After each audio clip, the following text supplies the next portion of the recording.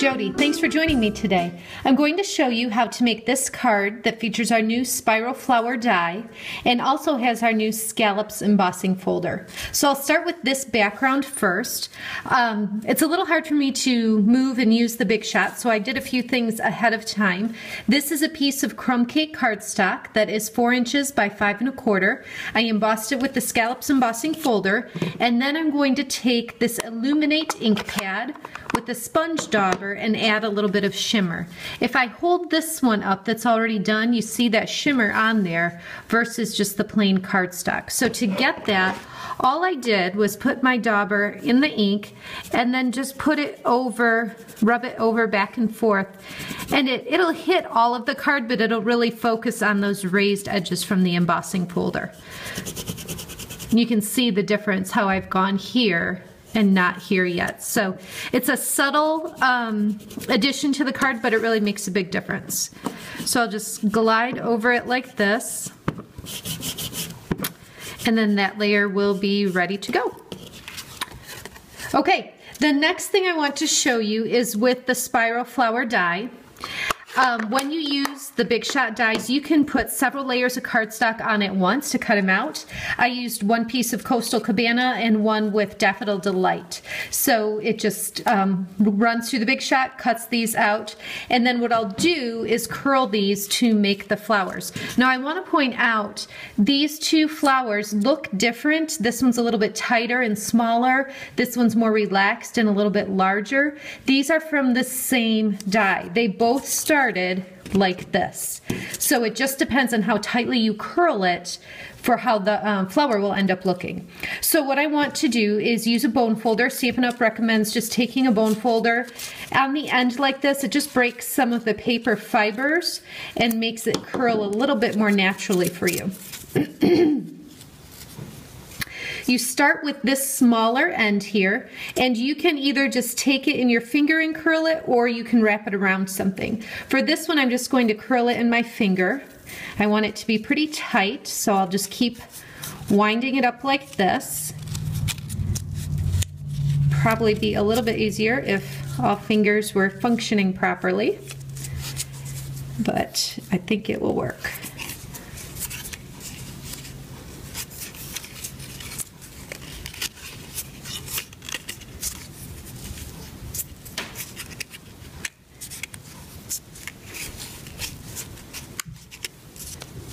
When you get down here to the end, you'll just roll up this last little bit, and then this part here, this last circle, is where you'll want to put your glue. Now you can use glue dots, you can use a liquid Tombow glue.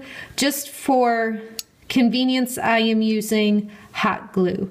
I know it'll hold well, and I don't think I could hold this in place as long as I would need to with the other types of glue. So I'm just going to let it come out a little bit and slide that underneath. So I'll just press into it for a moment and hold it here. So you can see this flower is actually really tight, much tighter than the first one. Maybe it'll loosen up just a little here. You can just kind of turn it to get that to loosen. And I think what's cool about it is that every time you do it, it's going to have a different look. So depending on how tight you do it, it's going to look different every time. So that would just set aside to dry a little bit. Another thing that you can do, I'll use the bone folder again just to break the fibers a little, help it get a start on curling. I took my paper piercing tool, and I'm just going to start it on here and wrap that around like that. So I just continue wrapping here. It's not quite as tight. It'll give it a little bit more of a relaxed look.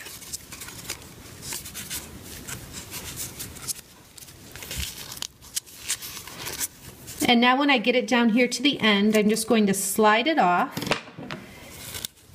And then same thing, I want to put some glue on the end here. And then I'll just kind of set this in there. Now this one I'm letting loosen up quite a bit before I set it down. And it just makes the circle, or flower I should say, bigger and more relaxed looking. So I just hold it there till the glue is set.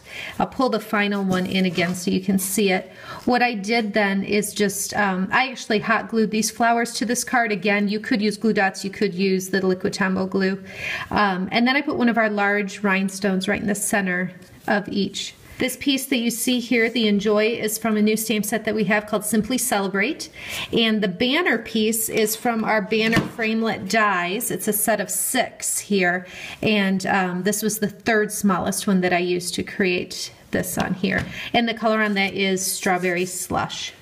So lots of fun with the flower spiral die. You can get a different look every time and create lots of flowers for cards, scrapbook pages, tags, and even a bouquet of flowers. Thanks so much for watching. For daily creative inspiration, visit my blog or find me on Facebook at Jodi Reinert Stamps.